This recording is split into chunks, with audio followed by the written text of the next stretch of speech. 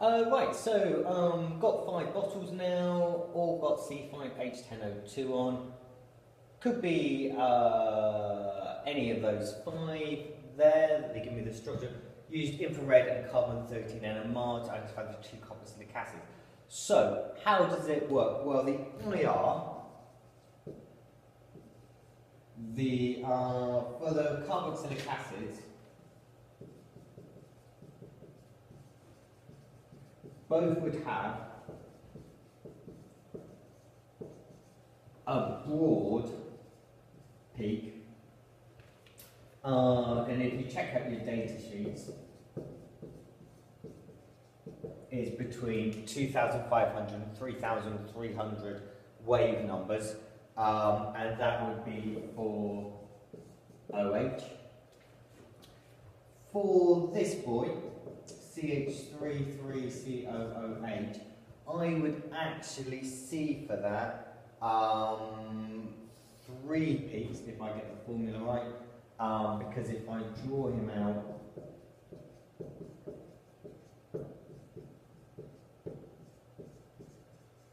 hopefully you can see that's 1, that's 2, and then all those 3 CH3 groups are in the same environment. For the other carboxylic acid group compound, you've got that structure there. For that you see 1, 2, 3, 4 peaks. So 4 peaks for him, and we said 3 peaks for him. Okay, so I've now got the proton NMR, and I need to work out which ester I think this is. One of the esters spectrum shown below. Identify the ester. Okay, so I have got here, this peak is going to be for a hydrogen attached to a carbon attached to an oxygen. This guy here is a multiplet, and if you have 1, 2, 3, 4, 5, 6, 7 line pattern, is going to be, if you check out your chemical shifts, is going to be for that hydrogen there. And then we've got a doublet here, which is going to be just for a bog standard CH group, like so.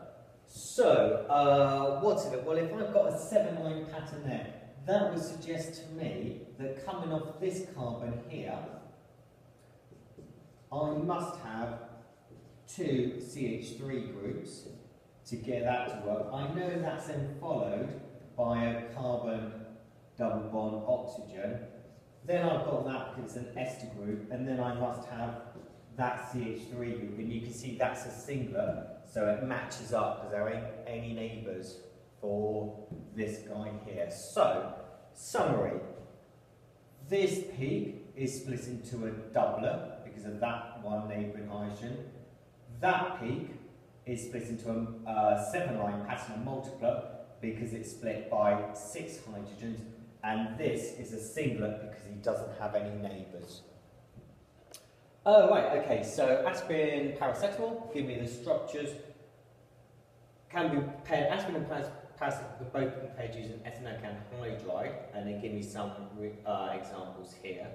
You would have seen reaction 1 before, probably reaction 2, reaction 3, reaction 2 maybe new. Draw the structure of compound that react with ethanocan hydrogen to form aspirin. So, hopefully you can see that's your ester group there, isn't it? So you're going to break it there. So that's going to be the phenol group there. So your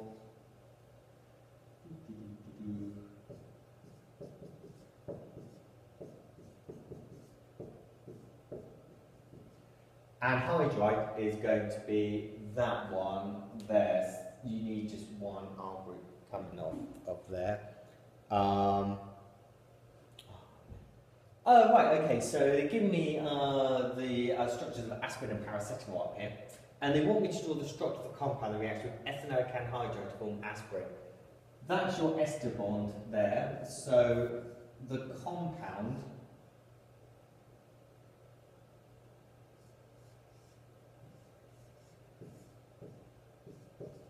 is going to be that one, because it would be that phenol group that would react with ethanoic anhydride, as it does here, to give me aspirin. Right, okay, ethanoic anhydride can react with 4-amino phenol to produce paracetamol. Write an equation for that. So ethanoic anhydride, one structural formula, CH3CO twice O for your ethanoic anhydride, plus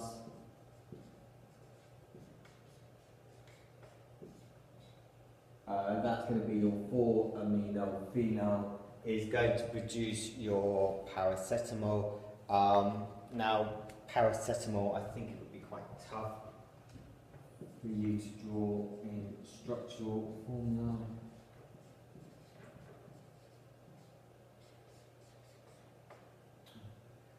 I struggle with to obviously do a benzene ring like so, and it's also, if you kick back, it's going to produce CH3COOH. It's also going to produce ethanoic acid as well. It then tells you this impurity is formed. If you check out this boy, he's got a phenol group there, and as we just looked at in the previous question, a phenol group can react with ethanoic anhydride to form the ester like so. Right, okay, so then a couple of things. Why is it necessary for pharmaceutical companies to ensure drugs are medicine and pure? It's to make sure there's no harmful side effects, which you may get if you take drugs which haven't been tested properly. Name the functional groups present in aspirin and paracetamol. Let's go back to the structures. So aspirin, kind of odd to do it now, but obviously aspirin has got an ester group and a carboxylic acid there, ester carboxylic acid. Paracetamol has got an amide group and a phenol group. Okay, so we're now going back, giving us aspirin and paracetamol again. And it wants me to draw a reagent A will react with aspirin and with paracetamol, B only with aspirin, C only with paracetamol. So A will react with aspirin and paracetamol. Okay, if you choose sodium, it's going to kick that hydrogen off there and that hydrogen off there. So with aspirin, and it won't affect anything else. You could use sodium hydroxide, of course. The trouble with sodium hydroxide is it would hydrolyze the ester group as well, which could cause you difficulties. You're just making it a little bit more complicated for yourself, and it would also hydrolyze the amide group as well. So those are your two structures with sodium. So reagent A would be sodium. Right, it now carries on. I'm going to leave the structures up so we can see what they actually are. Reagent B only reacts with aspirin. You've got a carboxylic acid, so again, I'd go for that one. And then I would probably use sodium carbonate. And it actually gives you, really cool question is, it gives you the same product as before, so no surprises there. Something that just reacts with paracetamol is going to be bromine, because you've got your phenol group like so. So something that's only going to react, doesn't really matter where you put your bromines. However, it was phenol that would go in the 2, 4 and the 6 position. Don't break that bond, so just put it in those 2 positions.